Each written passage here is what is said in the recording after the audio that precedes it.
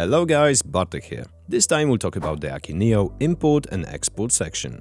You'll learn how to create a new import profile, types of imports, about creating a new export and the types of exports. First, I will show you the import section. Here you can see all created import profiles. According to the definition, the import profile simply allows performing imports in Akeneo.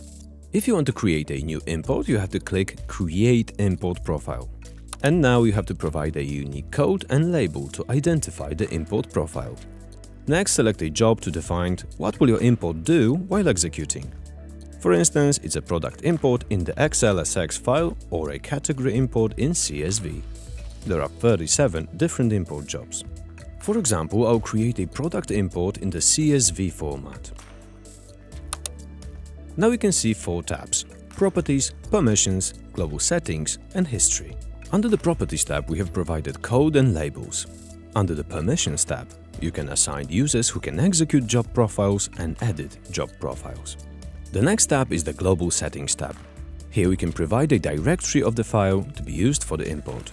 You can also allow field upload, provide a delimiter, enclosure, decimal separator and date format. Enable the product, give names to the categories column, family column and groups column, set compare value to yes, and set real-time history update to yes. Under the History tab, you can see the whole history of changes. In the end, click the Save button. Let's come back to the list of import profiles. From the Import Profiles list, you can delete, edit, and run the import by clicking on it. Here are 2 tabs: Import Now and Upload a File.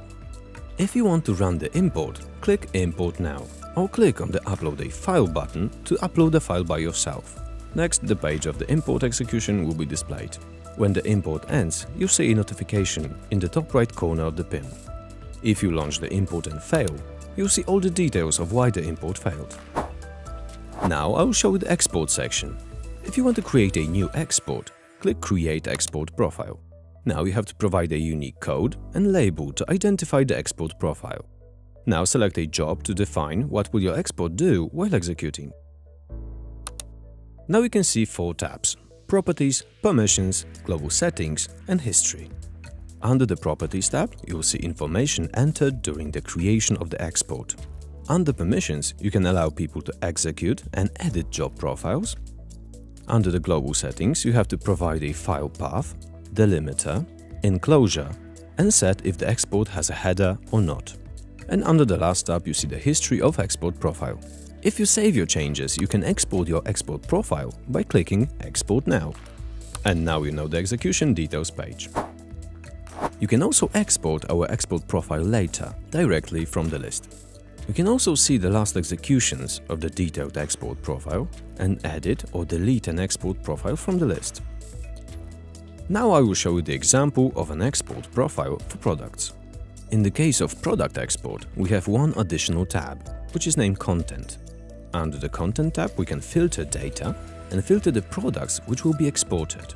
Okay, first we have to filter the data.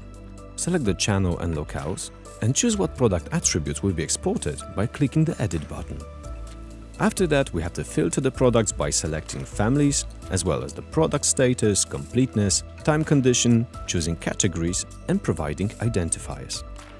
Okay, that's it. I hope this helps. Enjoy managing your import-export section. Don't forget to subscribe to our YouTube channel and I'll see you next time.